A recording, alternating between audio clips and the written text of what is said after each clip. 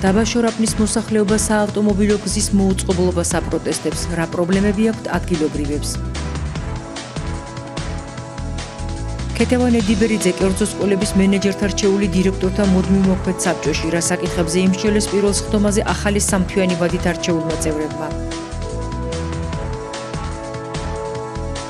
მარგვეთი 2006-ის პირველი მოგებული მატჩი გუნდის ახალი მწვრთნელის ხელმძღვანელობით, ერთი კვირაა გიაგურული ზესტაფონელ ფეხბურთელებთან მუშაობს.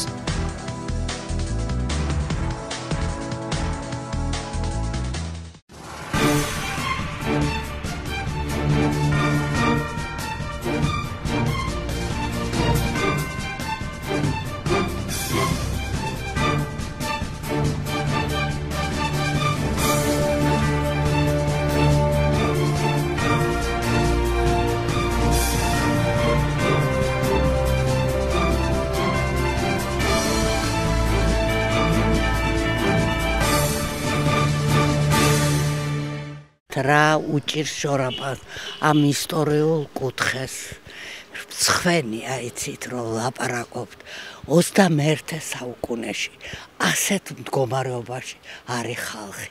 შორაპნის მოსახლეობა მოუწყობელი საავტომობილო გზის საკითხი გააპროტესტა, როგორც აცხადებენ აქ საავტომობილო გზა 90-იანი წლების შემდეგ აღარ შეკეთებულა, დაზიანებული გზის და სანიაღვრე არხის გამო გაუსაძლისი მდგომარეობა განსაკუთრებით წვიმის დროს იქმნება. მათი თქმით, სოფლის პრობლემა წლების მანძილზე არც ერთი ხელისუფლებისთვის არ ყოფილა პრიორიტეტი. ახალი მთავრობა მოდის, ახალი არჩევნები და გვაქვს სულ მოლოდინი, რომ აი ხვალ გაკეთდება და ვიხედებით ირგვლივ გაკეთდა და ჩვენთვის არაფერი არ გაკეთდა. და ძალიან უმძიმესი მდგომარეობა არის იმის გამო, რომ აგერ კი ხედებით იმას, რა ქვია, კანაოს წვიმის დროს გადმოდის ეს წყალი და აი სახლში შეუდის ამ ხალხს. ვედრებით გამოაქვთ მიდან რა ქვია პირველი სართულებიდან წყალი. ეხლა მოწმინებასაც აქვს თავისი საზღვარი. გასაგებია რომ ბევრი პრობლემებია ქვეყანაში და მათ შორის ამ ჩვენ სოფელში და დიდი პრობლემებია, მაგრამ ეხლა ასეთი უსაშველოც არ არის. როგორც ერთ-ერთმა რიგითმა მაცხოვრებელმა დავსვი ეს საკითხი, მაგრამ არანაირი ყურადღება არავის არ გამოუჩენია. აქ იყო წლის გასასვლელი არხი, ეს მიჩვენები რომ არის ამოვსებული, აქ იყო კანაო აღარ არის. ეხლა მიჩვენები ხარ თქვენ, ეხლა არ წვიმს დიდად. როცა თხეშა წვიმა არის, ეს წყალი დგება აქ, გასასვლელი არ არის. აი ის არის ჩემი ჩასასვლელი, ჩასახვევი იქა. მე და შორნაფერაზე ვცხოვრობ თორი. ხო და ეს წყალი მოდის უყოლა ჩვენთან სახლში. ეხლა დიდი წვიმა რო არის 10 ვედრა, 8 ვედრა წყალი ამოვიღო ყოველ წვიმის დროს. ვეხვეწები გასო. ინფრასტრუქტურის სამსახურში. ორი თვეა აგერ. დღეს ამოვალ, თვალ ამოვალ. ეხლა რამდენი წვიმა მოდის, იმდენი მიჩვენები ვარ, სას არ იწვიმოს, რომ ვედრებით არ ვწიგოთ წყალი პადლიდან. შორაპნის ცენტრალური ქუჩით საჯარო სკოლის და საბავშვო ბაღის მოსწავლეები და პედაგოგები სარგებლობენ. მოსახლეობას აქ გადაადგილება არა მარტო ფეხით, არამედ ტრანსპორტითაც უჭირთ. ჩვენ ხო წოდვებართ, კაცო, იქანა სამი დღე ეგდო მანქანა ჩავარნილი ჩემი სიძე. მეგონა კაია, თურმე წყლაპო ყოფილა შეგნი. გზა არტკოლისი არ ვარ, იქანა შესასვლელი. არ ვიცი, ასეთი მდგომარეობაში არც ერთი უღრანი სოფელი, აი როდინაული და ცხენთარო რა იყო, ცხენთაროდან ვარ მე წარმოშობით. აი ნახე იქ როგორი გზა მიდის, გაზი შეიყვანეს და ყველაფერი. ეს შორაპანი რადად გამისთანაი. გარდა დაზიანებული გზისა, შორაპნელებს ყოფილი საბჭოს შენობის ნანგრევებიც აწუხებს, რომელიც მათი თქმით 3 წლის წინ დაიწვა და ამ დრომდე მოვლელია და სანაგაოს ფუნქციას ასრულებს. ეს შენობა ნაგებობა 3 წლის წინ დაიწვა აქ. ეს მოქმედი შენობა იყო. დაიწვა, რასაც ქვია და კაცი შვილმა არ ცნო საჭიროთ რომ მოვიდეს და გაიგოს ამის ანაღება შეიძლება, ან გასუფთავება. ასე ხო არ შეიძლება ეს იყოს მთელი დარჩენილი ცხოვრება. რასაც ქვია უკაცრავად და ნაგვის ბუდეთ არის ქცეული. როგორც მოსახლეობა განმარტავს ადგილობრივ ხელისუფლებას და მაჟორიტარ დეპუტატს არაერთხელ მიმართეს, თუმცა დასძენენ რომ დასახელებული პრობლემებიდან არც ერთი არ მოუგვარებიათ. ხო უნდა იყოს ვიღაცა რომ მოგვაქციოს ყურადღება. ეს ისი რო იძახეს ისა ჩვენი დეპუტატი 8 წელიწადია მუშაობს, მე არაფერი დამინახია მაგის გაკეთებული. ერთი ისი და გააკეთეს რაღაცა ქვიაგერი ისა კანალიზაცია და 4 წელიწადი მომდენ მაგის გაკეთებას. სულ ვეჭუბები, სულ ვეკამათები, მე თვითონ ჭვენია კაცო. როგორ შეიძლება ასე იყოს შორობანი? შორაბნის მოსახლეობის აღნიშნული პრობლემის გასარკვევად მუნიციპალიტეტის გამგებლის მოადგილეს ვეწვიეთ. ნიკოლოზ კრავეიშვილის განცხადებით, შორაბნის ცენტრალური გზის რეაბილიტაცია მომავალი წლისთვის იგეგმება. მისი თქმით, ინფრასტრუქტურული პროექტის დასაწყებად შესაბამისი დოკუმენტაცია მოწესრიგებულია და შორაბნელები 2018 წლისთვის უკვე განახლებული გზით ისარგებლებენ. შორაბნის ცენტრალური გზის ფარნავაზი ვაჩინაძის ქუჩების პრობლემა ჩვენთვის კარგად ნაცნობი საკითხია, მაგ აღნიშნულ ქუჩებზე დამზადებულია საპროექტო სახარწავრიცხო დოკუმენტაცია. მათ მოხდა საკანალიზაციო ქსელის რეაბილიტაცია, რამაც გამოიწვია, რა თქმა უნდა, ქუჩის დამატებით დაზიანება. საპროექტო დოკუმენტაცია, როგორც მოგახსენეთ, დამზადებულია და მომავალი წლისთვის დაიგეგმება აღნიშნული ქუჩის რეაბილიტაცია. დამწვარ შენობას რაც შეეხება, აღნიშნული შენობა დაიწვა შარშან თუ არ ვცდებით, ზუსტად მახსოვს და აღნიშნულ შენობასთან დაკავშირებით გასაკეთებელია ხარჯ-აღრიცხვა, მოსაფიქრებელია მისი სამომავლო ბედი და აღნიშნულ საკითხზე მიმდინარეობს მუშაობა და მივიღებთ გადაწყვეტილებას უმოკლეს ვადებში. ქეთევანე დიბერიძე საჯარო და კერძო სკოლების დირექტორთა საბჭოს წევრია, რომელიც 3 თვეში ერთხელ ახალი შემადგენლობით კომპლექტდება და რომლის წევრებსაც თავად დირექტორები ირჩევენ. საბჭოს საქმიანობის ფორმატის შესაბამისად მნიშვნელოვანია მისი წევრების ხედვები და მოსაზრებები განათლების სფეროს რეფორმების რეალიზაციისა და დასახული მიზნების მიღწევის გზებთან დაკავშირებით. დირექტორთა საბჭო უკვე მუშაობა დაიწყო. გუშინ გახდით დირექტორთა საბჭოს პირველ შეხვედრაზე. შეხვდა ქალბატონი ლია გიგაური, განათლებისა და მეცნიერების მინისტრის მოადგილე, რომელმაც ისაუბრა იმ გამოწვევებზე, რაც განათლებისა და მეცნიერების სამინისტროს წინაშე დგას, რაც ზოგადი განათლების განვითარებას უწყობს ხელს.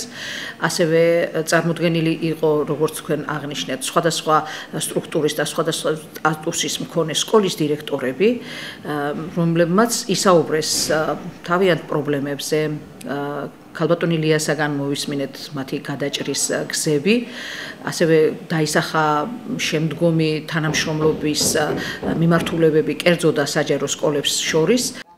პირველი სხდომის შედეგებზე საუბრისას ქეთევანე დიბერიძემ როგორც თავად განმარტა კერძო სკოლების მასწავლებელთა ტრენინგებში მონაწილეობის უფლების მოპოვებაზე დააყენა საკითხი.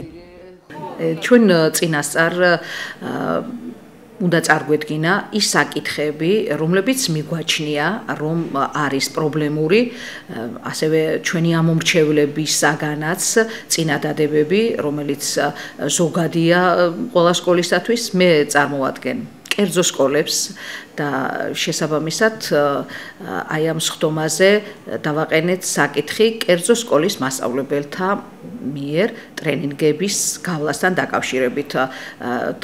ეხლა რესპუბლიკაში მიმდინარეობს ძალიან კარგი პროექტი, ეგრეთ წოდებული STEM-ის საგნების მასწავლებელთა გადამზადება, რაც გულისხმობს საბუნებისმეტყველო საგნების მასწავლებლების ფიზიკა, ქიმია, ბიოლოგია, ასევე მათემატიკის, უცხოური ენისა და გეოგრაფიის მასწავლებელთა გადამზადებას, მოსწავლეზე ორიენტირებული სწავლების მიდგომები. ეს არის ძალიან მნიშვნელოვანი და კარგი ტრენინგები, რომელიც ნამდვილად სჭირდება ჩვენ მასწავლებლებს, რადგანაც ვარ ამ პროექტის მონაწილე ტრენერი, ამიტომაც მიმაჩნია, რომ ყველა მასწავლებელმა უნდა გაიაროს. საჯარო და კერძო სკოლების დირექტორთა საბჭო ყოველთვიურად შეიკრიბება და იმ საკითხებს განიხილავს, რომელიც საქართველოს სკოლებისთვის არის მნიშვნელოვანი, რაც ცალკეულ სკოლებს აერთიანებს. სწორედ თითოეულ მათგანზე მსჯელობა და მათი გადაჭრის გზების ძიება არის საბჭოს დანიშნულებაც. პირველი მოგება და პირველი წარმატებული მატჩი ახალი მთავარი მწვრთნელის ხელმძღვანელობით მარგვეთი 2006-მა მეხუთე ტურის შეხვედრაში ჯგუფის ლიდერი საფეხბურთო კლუბი გორი დაამარცხა. გიაგურული მთავარი მწვრთნელის პოზიციაზე 1 ოქტომბრიდან დაინიშნა. ბორჯომის ბორჯომთან დამთავრებული ფრეს შემდეგ მარგვეთს გამარჯვება აშკარად ესაჭიროებოდა. შეხვედრის პირველი ტაიმი ორმხრივ იერიშებში გაილია. მე-40 წუთზე მასპინძლებმა სწრაფი შეტევა განახორციელეს. ბურთის კარში გადაგზავნა შილაკაძემ მოახერხა 1-0.